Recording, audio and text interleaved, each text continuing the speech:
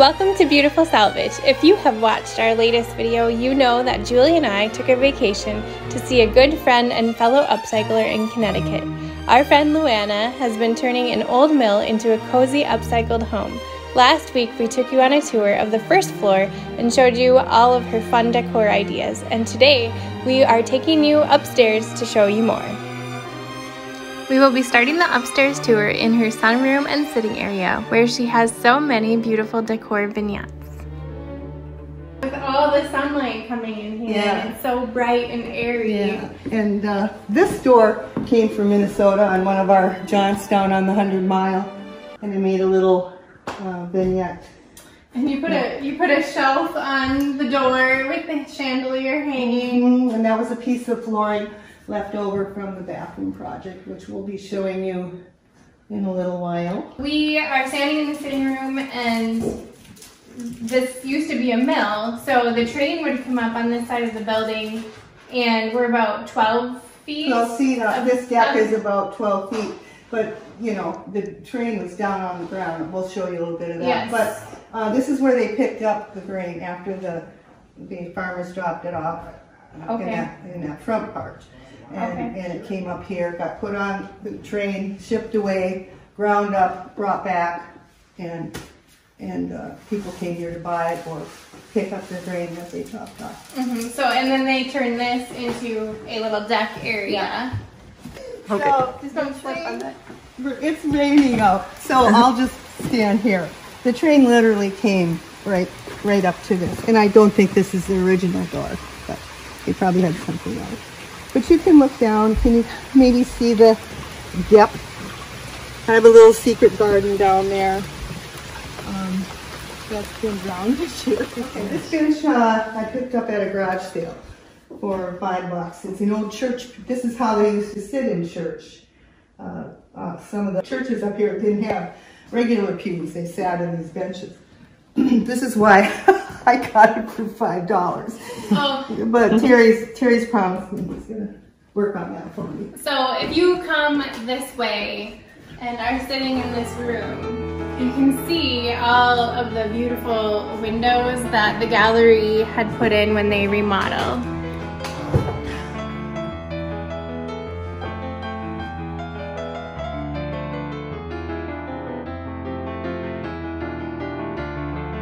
Windows go all the way around on the top, and there's a window here, and these doors shut really captured my attention when I was looking at this place. See if you can see up on the other side and around, and I like that they're all different. Yeah. So I want you to go into the bedroom there, Julie, and I'm going to shut these doors because I think we need a little privacy. And so where did you get the screens from? I never asked. A garage sale. Okay, and they happen to have this many of He had a stack, he gave them to me for $20. This half of the upstairs was one big room. To divide the space, Luana has taken old screens to separate the bedroom from the sitting room. She has hung old nightgowns on the screens, which gives a little bit of privacy, but most of all adds an elegant touch to the space. And then her way of having a closet when there isn't one.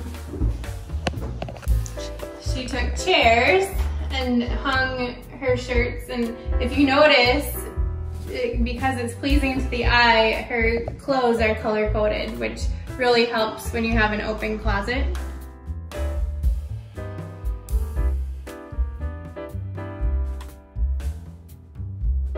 Where did you get this chandelier? Was this at a garage sale here in Connecticut? Yeah. At a tag sale, they call them. Oh, I'm sorry. I still got a little Minnesota.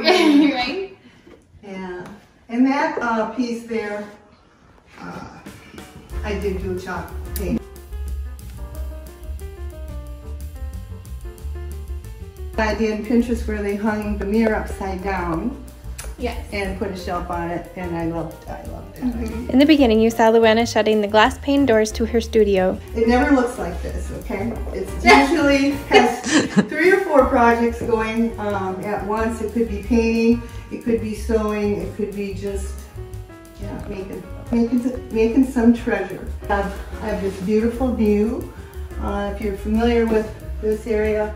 Haystack Mountain's a big thing, and that's Haystack Mountain over there. This also has an awning. It's really hot. Oh. Did you want to see these beautiful curtains? They met my sister the other night. She was solar. And in an effort to keep warm this winter, we made lots of curtains. We put plastic on the windows. These were a box of pillowcases from my brother and his wife. And this is what she came up with. I thought it was very creative. Anyway, it's kind of a joke because you walk in here, it's a very big pop color. Well, it's very beautiful salvage, right? Yeah. We take what we have and what we find and we create something from it. So that is what we're about. Lots of chandeliers in the house, lots of lanterns. These are just backups. My cousin Gladys you'll see a lot of her around here. And these are my two jumping buddies. I have them in here for inspiration. So this piece used to be an old fly fisherman. I think I love that piece. Yeah, and it works great for all kinds of stuff. This is an old easel, old ironing board. It's all self-explanatory. That couch is going to get painted next with the chalk paint.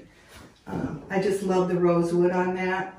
All the art you're seeing in here are my two granddaughters when they were in their single digits. Now they're teenagers, and I don't get this anymore. I get texts, so I decided I wanted to hang it up so I could enjoy it every day. So I love this idea. Yeah. You were collecting canvas pictures. Yeah, I still have. Like I still 4 do. years ago. Yeah. To create bags like this, and you have one done now. Yeah, you just cut the canvas, take the canvas off the frame, and make a design. It could be, a shopping bag. It could be a little wallet, whatever, you're comfortable with. What a fun idea. And that area there that Amy's going into, I'll follow up in a minute, is just an extension of the studio. When I have bigger projects and I need to pull furniture out and paint, it's usually done in here, and I cover the floor. These pieces were some more of the freebies from Habitat, and I have plans to paint them. I haven't got around to it. This is my little coffee nook in the morning, or I make some toast and curl up with a book or Pinterest and make some plans. Luana's creative mind never stops working and is always thinking about the next creative idea to tackle. Just being in her home and in the beautiful atmosphere, I can't help but think of what I might want to create next. When I bought the place, the apartment was a studio, and you used to go through there, and there was another big room that belonged to this part. And so my brother and I took about 10 feet more this way and you'll be seeing the bathroom. I made a bathroom because there wasn't a bathroom in here, and a big bedroom for the apartment. So now it's a 1-bedroom apartment. That can be easily, transferred back into just one big building if somebody wanted to do that. The door is actually behind there. I just have to show everyone how she has her junk displayed, because I think it's so cool, and I might want to do this in my workshop as well. It just looks so beautiful. Who knew junk could be beautiful? But it's all displayed in this cabinet, in this glass cabinet. Yeah, is there anything in there you want? Yes. You can, I don't know about out there, but you can find these old, nobody wants them anymore. Isn't it a shame? Yes. And they make good storage, and they're pretty at the same time. So Amy, you're right. You got to do that. Yes. So this is newly remodeled. Yeah. Door. And we'll enter the beautiful bathroom.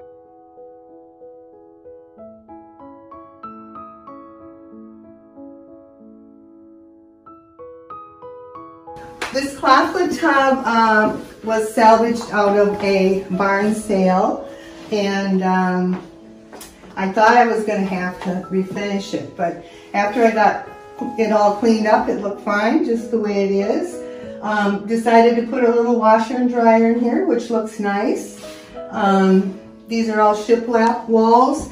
The floorboards were taken up, the original, and hauled down to one of the bays. I refinished them while they did all the plumbing.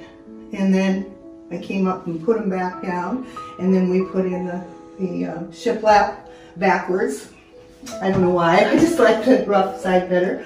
And trim, and I had my brother leave openings on the chimney, so we have little nooks there. And this is the only room in the house that a plant will live, because it's all on the, downstairs is all on the north side, so I don't get a lot of light. The curtain rods were made out of some flag poles, and the finials on those are egg cups that I just put on there. And I had to have a chandelier above the tub, and the plumber had a lot of trouble with not putting the tub against the wall. And I said, well, I'll lay in the tub and look out the window and watch the stars at night. So I actually had to cut out a little piece of cardboard and sit on it in different places so I knew where, what angle I wanted it. This bird cage here, bought beside the plants, was a find on a roadside, and I use it for towels and soaps and bath things. Refinished this dresser. This was a really wreck, and I like the two-tone when I'm doing that stuff. And I don't look inside the drawer, but I do stenciling on the side there.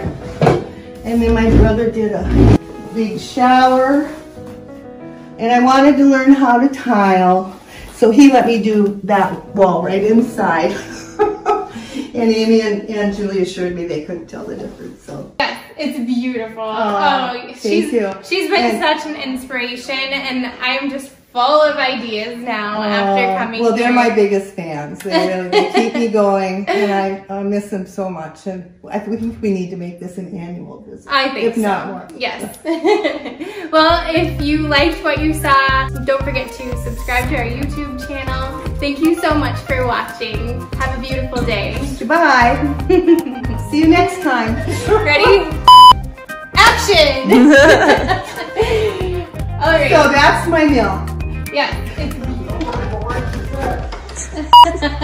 I did it wrong. We probably got to edit that part. Okay.